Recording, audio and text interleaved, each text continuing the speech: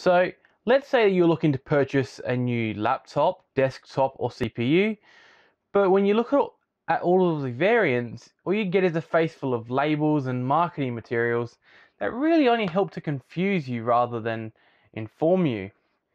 So the aim of this video is to try and cut through all that mess and approach something close to understanding the mess. Let's get to it.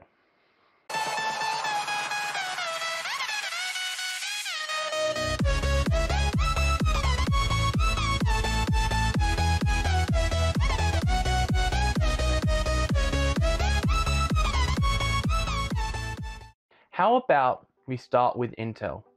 Intel's full product range consists of the Celeron, the Pentium, the Core M, the Atom, the Core i3, Core i5, Core i7 and Core i9.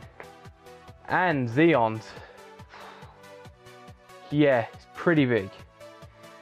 There are more, however, most of these aren't using consumer PC tech such as Quark and Itanium. Okay, so Celeron processors are mostly found in budget laptops, but they are also released for the PC.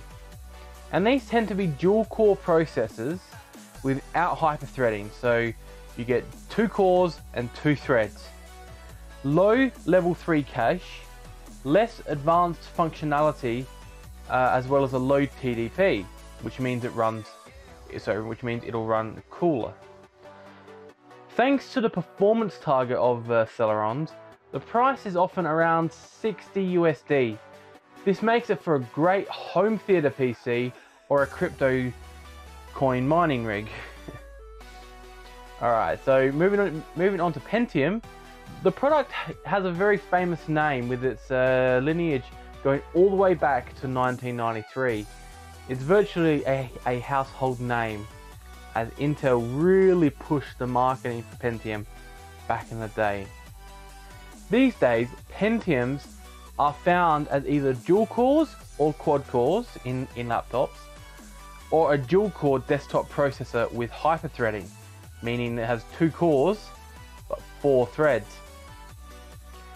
However, since 2017, Intel split Pentium into 2 lineups, Pentium Silver and Pentium Gold. Pentium Silver aims at low-powered devices and shares the same architecture with Atom and the Celeron processors, whereas the Pentium Gold aims for entry-level desktop, office PC, budget gaming sort of fields, and uses the existing architecture found in the higher end products such as Kaby Lake or Coffee Lake, and pretty much all the way back and forward. Pentiums tend to be priced at about 80 to 100 USD.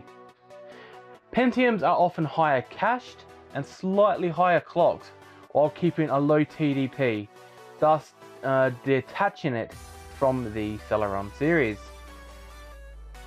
Let's get to the next 2 now, as these are sort of bundled up and can get quite confusing. These 2 are solely ultra low powered devices such as laptops, netbooks, ultrabooks, and in embedded devices such as healthcare machines and robotics. These are the Intel Atom and Core M. The Atom series, as of when this video was recorded, could only clock as high as 2.6 gigahertz, whereas the Core M could only reach about 1.3 or 1.2, 1.3 gigahertz. However, the M3 has a greater efficiency with a 4.5 watt TDP. The Atom varies depending on the model. Alright, so let's just push that to the side. Okay, now we move on to the mainstream Core series, starting off with the Core i3. Launching in 2010 as a dual core processor that used to be slightly higher clocked than its multi-core counterparts. However, with the 6th generation processors released a few years ago in 2016, Intel decided to make the i3s dual core with hyper-threading, so it's 2 cores, 4 threads, which gave them more processing power. And since the 8th generation in 2018, they are now quad cores thanks to the entry-level quad core competition from AMD's Ryzen 3. The i3 is designed and marketed for entry-level budget gaming office sort of PC, and therefore is marketed between 130 and 180 USD. This is a bit of a tricky situation as the i5s had a lot of change within their first few years. With the first gen of Core i5, there were 2 variants in regards to core count. The i5 600 series, so that's the processors like the i5 650, 660, 661, and so on, were dual cores, and the i5 700 series, such as the 750 and the 760, were all quad cores. Just like the i3's jumped to quad core CPUs in the 8th generation, the i5s became a hexa-core chip, meaning that it had 6 cores within the chip, to compete with Ryzen 5's 6 cores, 12 threaded component. These are great for a high entry-level gaming PC or about a mid-range gaming PC, depending on what model you get, and as such are priced between 200 and 260 USD. Now, way back in the day, these used to be the kings of CPUs, being only the best of the best, and in a way, they still are. Well, not in a way, they're quite frankly still fantastic performers.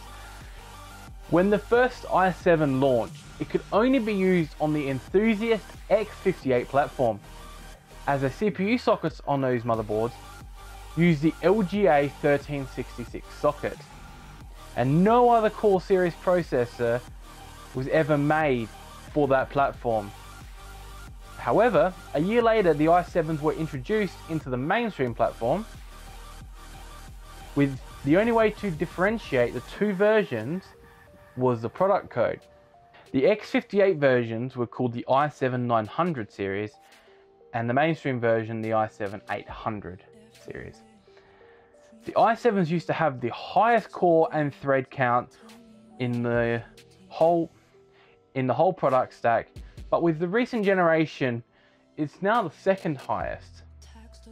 The i7s can be found on the Enthusiast platforms too, such as the famous i7 3930K on the X79 platform, or the i7 5960X on the X99 platform. And these broke the mainstream core count convention, with these often being 6 cores 12 threaded, or even 8 cores 16 threaded, or even higher. The i7s tend to be the more expensive components, and for previous generations the most expensive, except for the generations where the i9 option was available. Mainstream i7s tend to be priced at around 300 to 400 USD, whereas the Enthusiast option costs around about the $500 to $600 mark. Now, when it comes to consumer processors from Intel, this is what gamers demand, and Intel delivers. Or so their marketing would claim. So the Core i9 CPUs are extremely popular in 2019 and are touted as the best gaming CPUs, and well, they're not wrong. However, the Core i9 is only enjoying its first run in the consumer mainstream market. Despite the moniker or naming scheme or brand, whatever you want to call it, being in use for 2 years now. The first Core i9 was produced exclusively for the Enthusiast platform, with its flagship, the Core i9 7980XE, costing over $1,000 USD, and even to this day costs around $1,000 USD. But that's not to say it didn't deliver on even higher core counts with 10 cores and 20 threads. It was and still is a beast. Moving to 2019, Intel's flagship processor, the Core i9 9900K,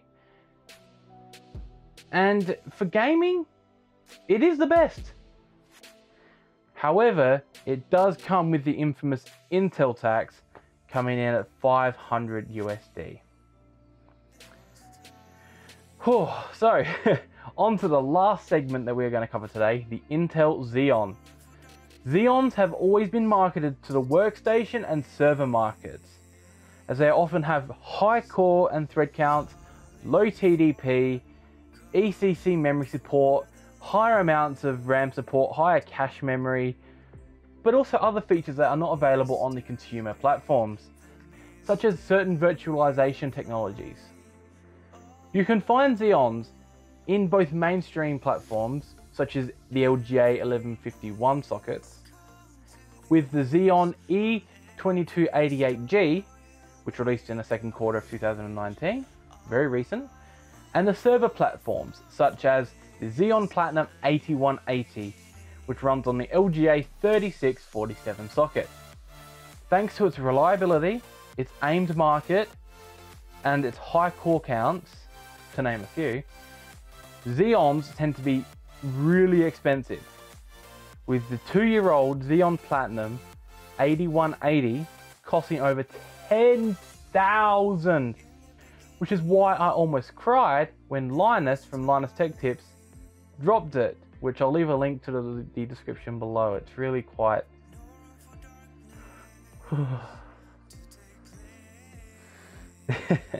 and he really badly damaged it. But some older Xeons are quite affordable, such as the old X3450s, which use the first generation socket, the LJ 1156, and actually turns those old systems into extremely capable budget systems. Intel do make some ASIC or application specific integrated circuit products. No, not ASICs like you've probably heard of in regards to crypto mining, but provides products for devices like low powered medical devices, fridges, smart home tech, smart / self-driving cars, server farms, compute co-processors, and more. Some of these are called, like I said before, Quark, Itanium, and Xeon Phi. But since these don't really interact or affect the mainstream consumer markets, you don't really have to worry about them. And as such, I'm not going to be going in any deeper. So I hope I have helped you understand what some of these products are marketed towards and what they really are. And I know that this was really long, and I'm sorry for that, but I wanted to explain this as thoroughly as I could. So thank you for watching. Please leave a like if you enjoyed this video. Smash that subscribe button if you want more tech videos coming your way, and hopefully I will see you all in the next one.